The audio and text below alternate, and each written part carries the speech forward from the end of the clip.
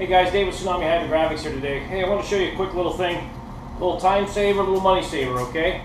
I needed a bunch of shelves for painting to stack up these 12s I've been doing a lot of, and I didn't want it to take up a lot of room. I didn't want shelves in my paint booth. So here's what I came up with. Okay, this is a hinge, a cabinet hinge, okay? Cabinet door hinge. What I did was I just cut the hinge off of it, okay? And ended up with this little rascal. I got the 3 holes in it, and I've got a notch. See that? So I ground that notch down and made it fit inside of these Rubbermaid racks. Now these racks are supposed to be in the cabinet cover. They sit like that, right?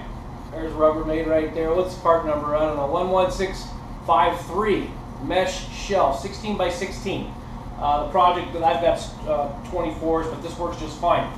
Okay, so I got 2 of these. That's all I needed was 2. I got 2 of these.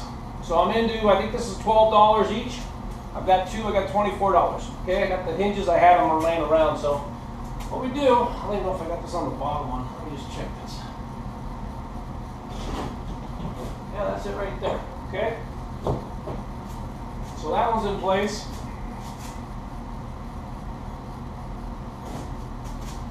That one's in place. I just set them on the floor and screwed the screws in. That would line them up perfectly.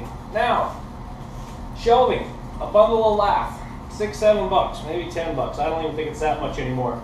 It's just cheap fir, 1/4 inch.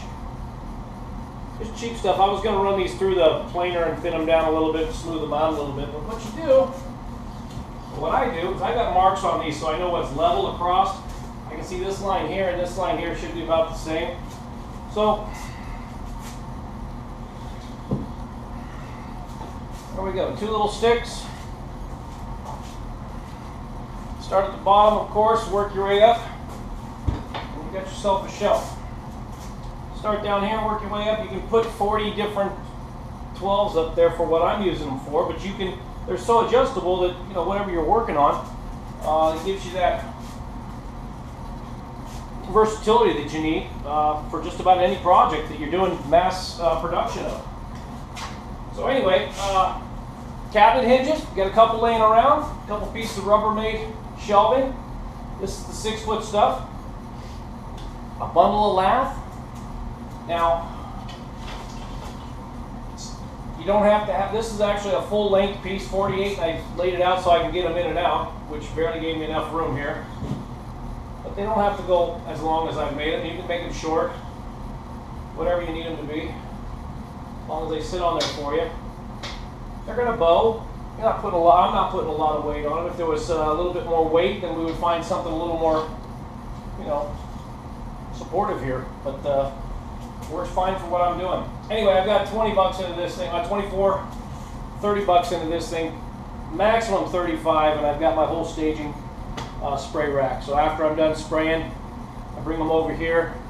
I can spray another 8, 10 of them, drop them off here, come back and pull these if necessary, shoot another coat on it, and I'm not slowing down. Dave with Tsunami Hydrographics, hope you enjoyed it. If you like it, subscribe to the page. And you can always find me at thccoatings.com. Dave with Tsunami Hydrographics, we're out.